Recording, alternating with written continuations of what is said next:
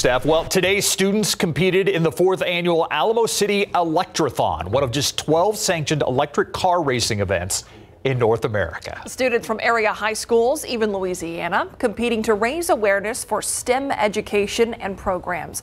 Photojournalist Robert Samarron captured the sights and sounds of today's race. The 4th annual Alamo City Electrathon to show the importance of STEM education. It's the coolest thing I've ever seen inside of a public school setting. Where we're excited about offering the Alamo City Electrathon, a lot of these school districts didn't have some of these programs like CT or STEM. And so this planted some seeds, and now what some of these teams started as vocational clubs are now all-out programs in these school districts. This is really where the rubber meets the road as far as taking that knowledge that they have in class and giving it a real application that they can see, that they can feel, that they can touch. With just the hands-on component of it, I've had to put so much work into it, and so it's so much effort. Us as a team, we've all had to put so much work and effort into this. A lot of kids from different backgrounds and different strengths. You've got kids that are just, real kind of, nut and bolt type kids, gear wrenches, and you've got kids that are more into fabrication. You have kids that are more into just the science part of it.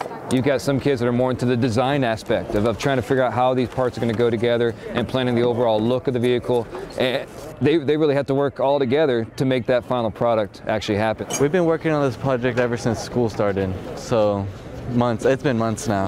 Tomorrow is when they're going to hit the track and put some laps in. I mean, it feels pretty cool, a little bit uncomfortable, but it is what it is. It feels very good to get this far. Just getting it to run and drive smoothly has been a struggle, but we've been able to do that and surpass that, so we're excited for the race.